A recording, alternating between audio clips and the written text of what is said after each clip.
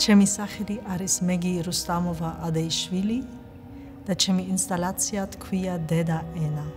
Deda Ena means mother tongue, mother language in Georgian, and the title is derived from a book by Iakob Gogebashvili, which was written in the 19th century. And this is a book which every child in Georgia has learned the Georgian language.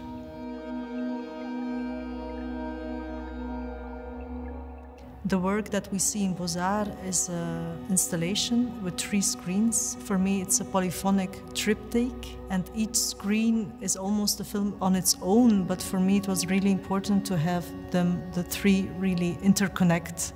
Die meertaligheid, die meerstemmigheid, eigenlijk zoek ik er ook wel bewust naar. En ik vind dat door die alle verschillende stemmen samen te brengen, dat je een nieuwe laag creëert aan de film. It's really an invitation to step into the story, to step into the country and to be in between in a way.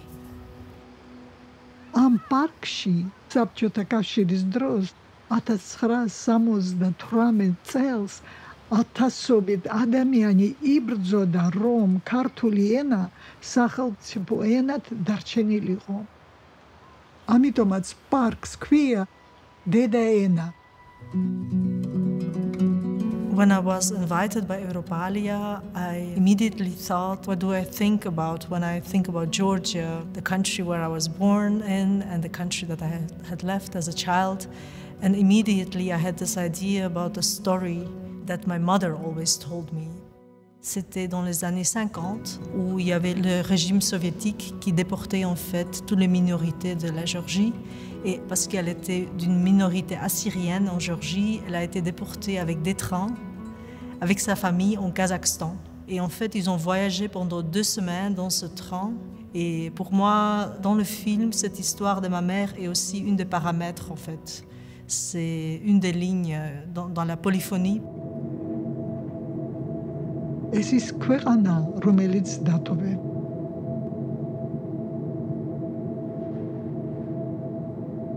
ეს ის ცხოვრება, რომელიც დატოვე.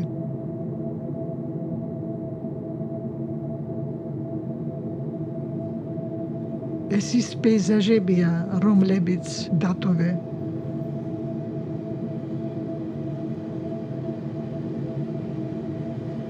ეს ის ენებია, რომლებიც დატოვე.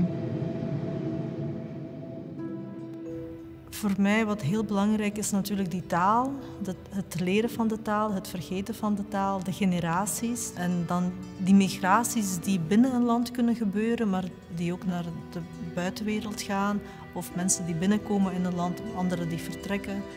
Maar ook door te kijken naar de toekomst. En hoe kunnen we vermijden om niet terug in dezelfde val te trappen.